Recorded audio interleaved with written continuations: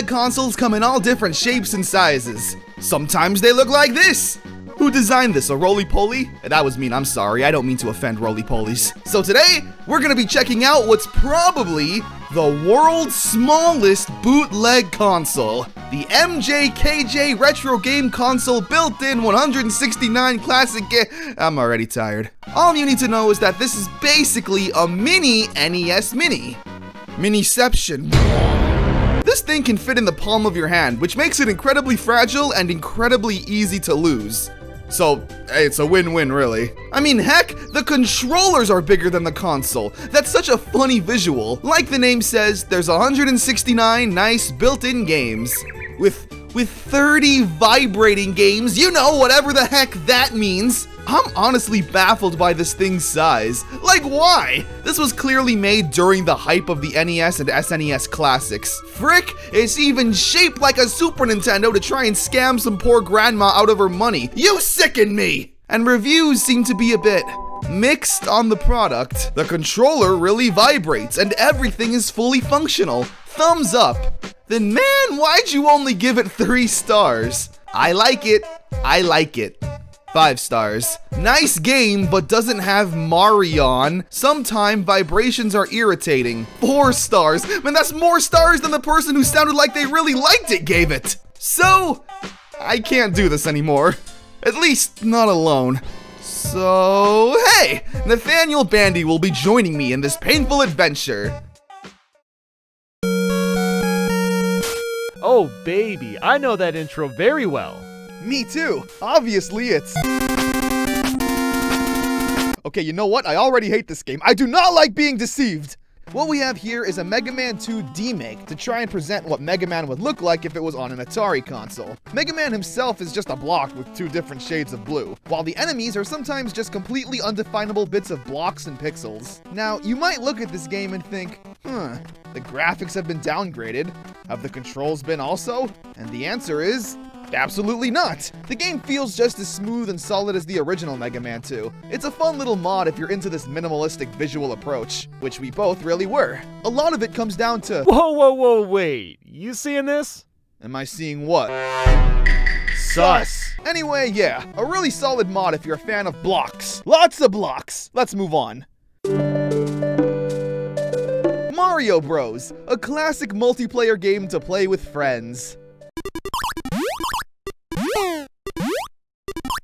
Connor? Yeah? Why are Mario and Luigi naked? Well, you see, there's probably a good explanation for it.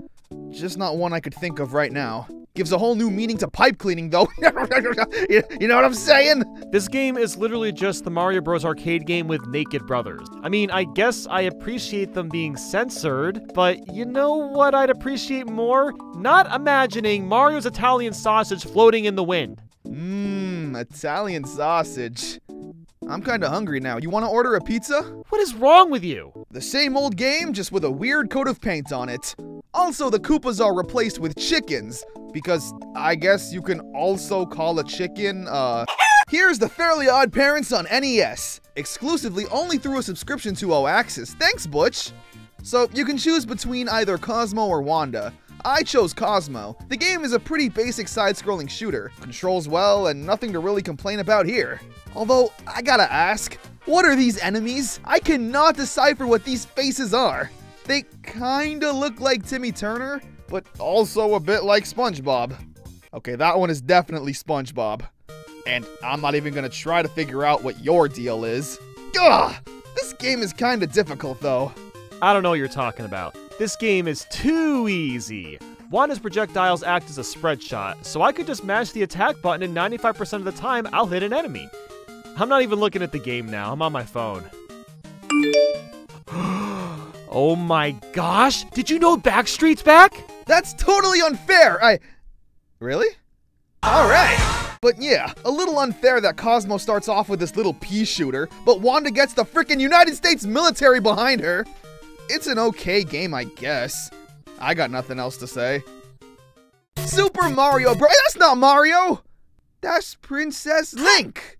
The game is just good old Super Mario Bros. 1, but now with the Zelda skin. It's everything you'd expect, from rupees replacing the coins, Octorocks replacing the Koopas, so forth and so on. Again, most of these bootleg consoles have hundreds and hundreds of NES games, so something as simple as this game to spice things up every now and then, I'm all for it. Something not as interesting, though, is Luigi vs. Mario Stomp on Brother's Head. What a name. Here, you control Mario and need to jump on Luigi's head. I mean, thank God that's what they named the game, or else I'd be totally lost.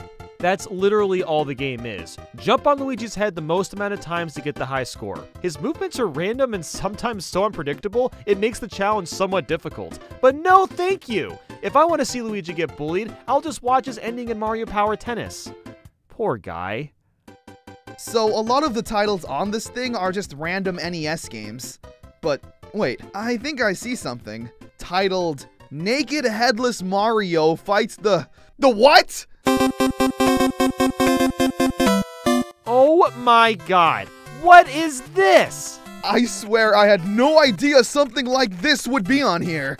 There's the naked and headless Mario the game was named after. Luigi is literally just, Fingers!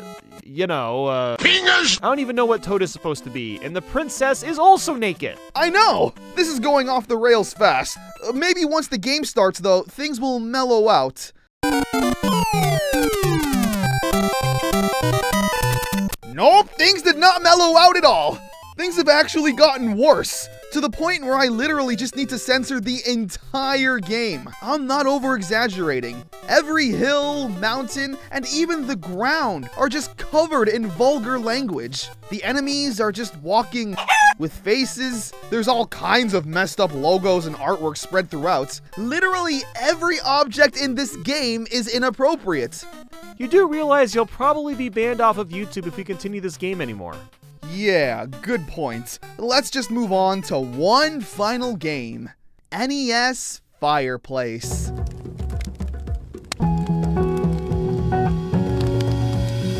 Huh.